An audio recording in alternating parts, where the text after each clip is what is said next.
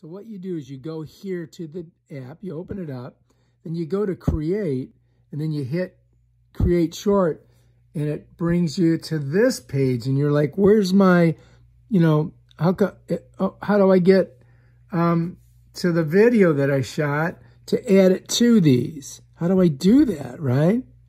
Well, what you're going to have to do is go like this, and you're going to have to close the whole app out. Once you've done that, then you can come back, click on it, go to create, hit short, and it's going to give you this access again to whatever you want to add in there, whatever. So that's how you do it. All right. And then you hit done, and then you can go back in here, and those videos will be in there that you just, added. And that's how you do it. And you're going to have to do that every time you want to add new ones. So if you like this video, subscribe to my channel and check out my other awesome videos. Peace out.